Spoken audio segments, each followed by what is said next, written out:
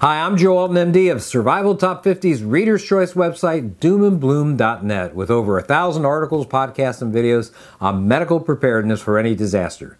Together with my wife, Amy Alton, an advanced registered nurse practitioner, we're the authors of the 2017 Book Excellence Award winner in medicine, The Survival Medicine Handbook, now in its 700-page third edition, and the designers of an entire line of medical kits at store.doomandbloom.net. It's important for your nervous system to function well, and every medic in an austere setting should have a basic idea of how to do what we call a neurological exam, an exam of the nervous system. This exam will give you a clue as to how the brain, spinal cord, and motor nerves are working, and will point you to any issues that might be medically significant.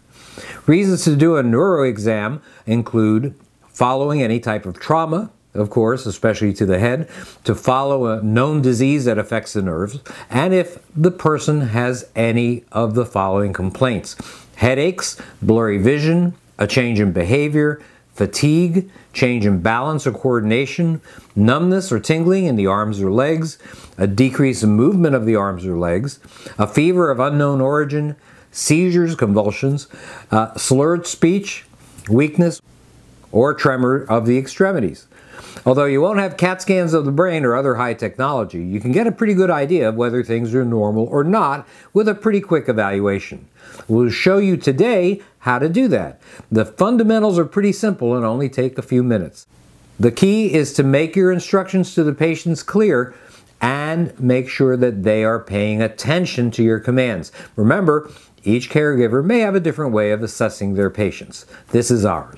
Well, today we've had the good fortune of having this lovely young lady consent to being our patient, our demonstration patient for the neurological exam. Thank you very much. This is Nurse Amy. That's right. I think I just failed the test. but she did answer correctly, so that is a point in her favor. Yay. Well, let's start off by asking you a few simple questions. Now, how many fingers do you see? 2. How many fingers do you see? 4. How many fingers do you see? 1. How many fingers do you see? 2. Very good. All right, so that's good. Now, one thing that you're going to want to have is some kind of light so you can evaluate the pupils and also whether eye movement is normal in your patient. And so we're going to go ahead and take a look and shine this light in your eyes. Now notice I'm not using a doctor's pen. I'm using your camp headlamp, and this is something that you may have to improvise, and so we're going to improvise with a couple of items here today. All right, so here I'm going to shine this in one eye. Mm-hmm. All right, and indeed I see the pupil constrict, and I'm going to shine this in the other eye, just look into the distance. Mm-hmm. Very good. All right, now I would like you to just follow this light. Okay. As I go back and forth, and this way and that way. Okay, good. And so you look like you have very good, very normal eye movement. Now do me a favor, give me now a big smile. All right, show her a big smile. Notice that her face is very symmetrical, that she doesn't smile, doesn't have sort of a smirk or a sneer look to her, and she has very normal, symmetrical features. That's very important. Now stick your tongue out. And sticks down. It doesn't go to one side, so that's something that's very important. Now I'm going to whisper a letter in your ear very quickly. Q. Q. Q. Okay, very good. And F. F. Okay, very good. And so sounds like she's able to hear very well, very symmetrically on both ears. So that's something that's very, very important. Now do me a favor, shrug for me like this, and let's see.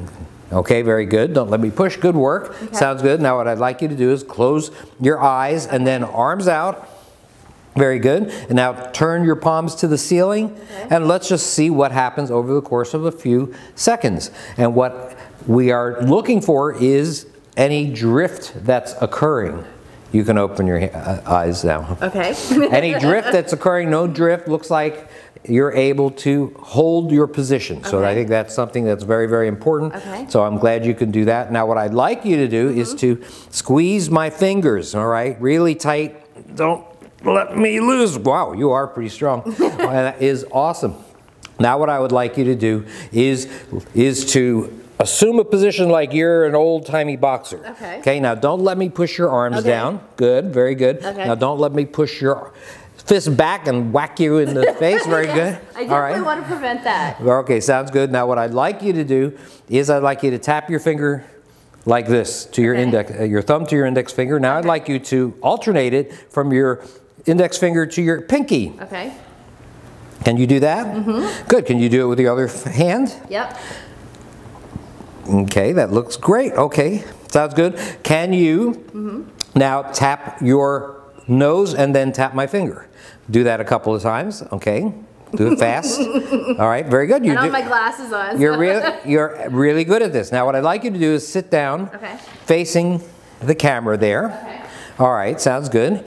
All right, now what I'd like you to do is to lift this thigh. Okay. And I'm going to press down upon it and see if I can push it down. I really can't. That's good. Go up. Okay. And I'm trying to push it down. Try to stretch this leg. Okay, good. Let's try to stretch this leg. Good. Okay. All right, you have good strength. Notice how I'm not looking for the exact amount of strength, because everybody has a different amount of strength in their legs and their arms, but I'm looking for symmetry. I'm looking to make sure that the strength in one leg is about the same as the other. Strength in one arm is about the same. You were awesome. Okay. Now let's see. Now do me a favor and try to lift your foot up. Take my shoe off. Lift your foot up, and I'm going to try to push it down. Okay. Okay, I can't do that. Go ahead and do that. Okay, do up. Okay. All right, sounds good. Now what I'm going to do is I'm going to press here, do a special reflex called the plantar reflex, trying to elicit that. It tickles though, I will say that. And it is uncomfortable, but that's okay.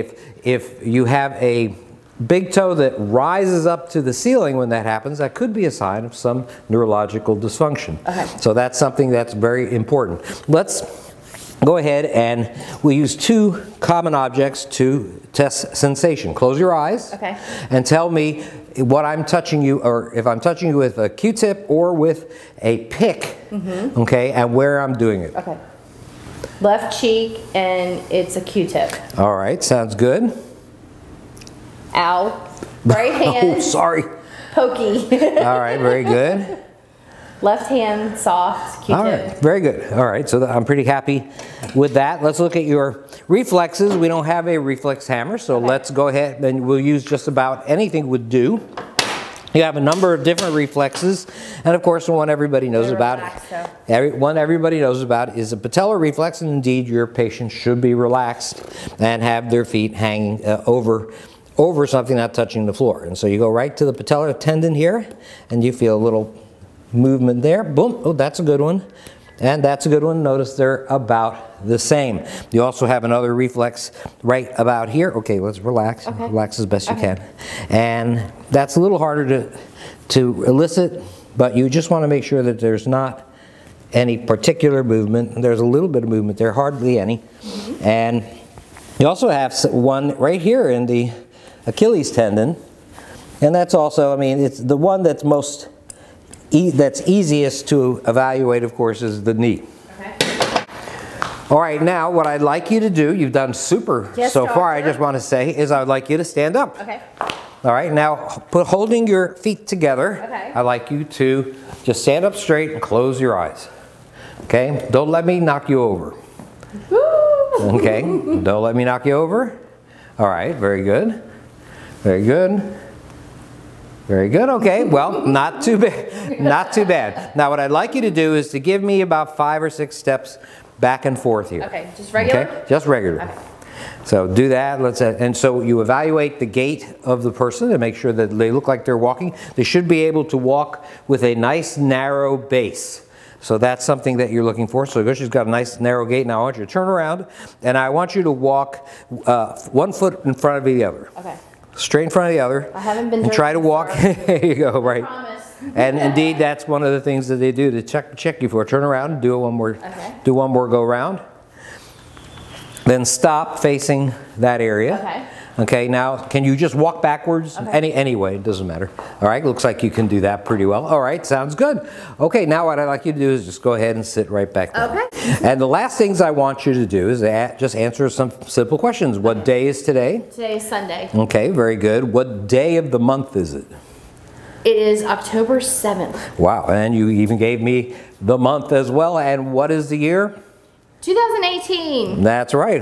Just for a little while longer. And who is the president? Trump. That's right. Donald Trump is indeed the president. Multiply 10 times 25. 250. Divide 30 by 6. 5. Now, how are a chair and a sofa related? You can sit in both of them. And how are an apple and an orange related? They're fruits. And how are a hen and a rooster different? A hen is a female and she lays an egg. There you go. Or eggs.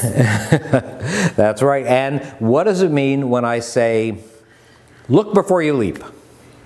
Think about the consequences before you have an action. There you go. Well, that looks like a pretty good, pretty normal neurological examination. Of course, it's easy for me to show you this with somebody that's completely normal. When things are not normal, a part of this exam is not normal, it could be the sign of a number of different neurological problems. Things that we'll be talking about in future videos. This is Joe Holden, MD, that old Dr. Bones, and Nurse Amy. That wonderful young thing. She is the best patient that I have ever had. That is for sure. And we thank you for watching. We'll be back next time. Bye. Oh, by the way, don't forget to check out Nurse Amy's entire line of medical kits and supplies at her website at store.doomandbloom.net. That's store.doomandbloom.net. You'll be glad you did.